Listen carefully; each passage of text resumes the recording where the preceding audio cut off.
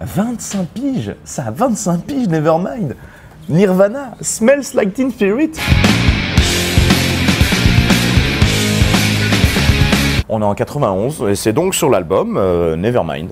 Le titre de la chanson, ça veut dire « ça sent l'esprit ado ». C'est grâce à un graffiti de la chanteuse des Bikini K fait dans la chambre de Cobain. Kurt Smells Like Teen Spirit. C'est ce tag qui lui donnera l'idée du titre du morceau. Cobain est persuadé que c'est un hommage à son côté rebelle. Eh ben non, c'est juste une vanne sur la marque de déo Teen Spirit que portait sa nana à l'époque. En fait, c'est un peu comme si la chanson, elle s'appelait ça sent le axe. Ouh, ça pique. Oh. Pour aller enregistrer l'album, Nirvana est obligé de faire Seattle, Los Angeles.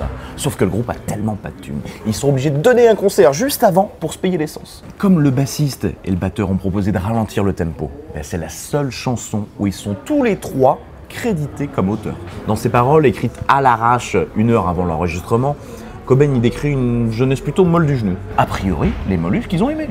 Il y a juste un petit souci.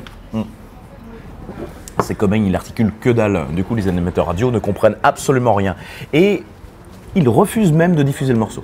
MTV, qui va jusqu'à diffuser 8 fois par jour ce morceau, est même obligé de sous-titrer le clip. Kurt Cobain, il voulait pas que ça soit un single. C'est même pire que ça. Le bassiste Chris Novoselic, il trouve la mélodie ridicule. L'idée du clip, c'était de kidnapper un directeur d'école et de le cramer.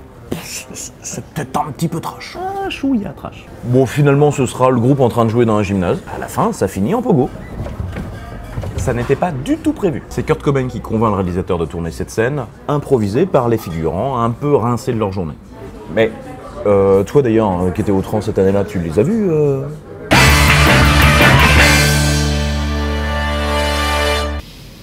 Bah non, j'étais au bar, avec toi.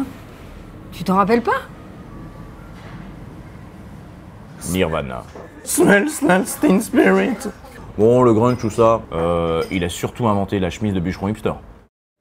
Alors mon petit, on s'abonne?